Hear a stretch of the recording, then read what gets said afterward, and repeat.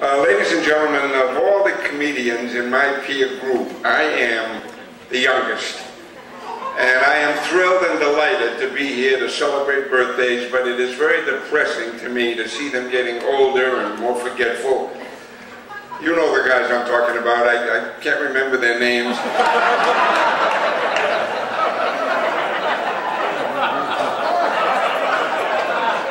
But anyone who knows Milton Berle knows that he is not only a brilliant comedian and a fine actor, but Milton is an arranger, a producer, a director, a dictator. My favorite Milton Berle story happened several years ago when Barbara Sinatra called me and invited me down to Palm Springs. Frank Sinatra was going to be the chairman of an evening at Temple Isaiah, and they wanted to do an all-comedy show, and Barbara thought they would pick the 3 best comedians they knew, and she invited Milton Berle, Jan Murray, and me. False modesty has never been one of my assets. I don't believe it. Anyway, we were invited down for the weekend. We got there on Friday evening. Frank cooked for us. He made spaghetti. It was delicious and very reasonable.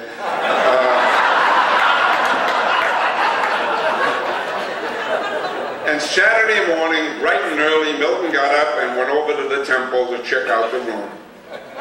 At 4:30 in the afternoon, he came back. And we were waiting for lunch. We were waiting all day for him. And I said, Milton, what happened? He said, don't ask. It was disaster. It was unbelievable. They had chairs set up like in a theater. They had a little small aisle down the middle. They had a small stage, no sound, no lights, no drapes. It was terrible. And I made them change everything. And I stayed there and I watched them do it. I put in tables and chairs.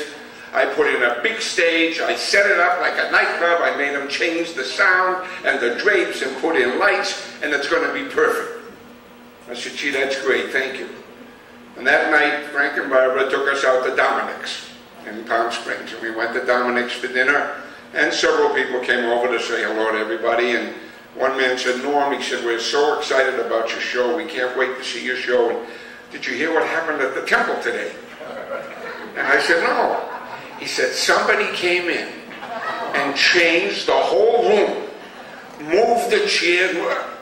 I said, well, Milton did that. He's setting it up for our show. He said, your show is tomorrow night. There was a wedding there today.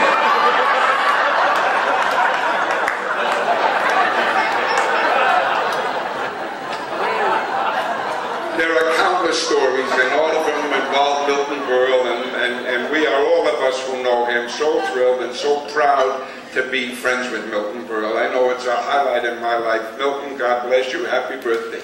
From everybody.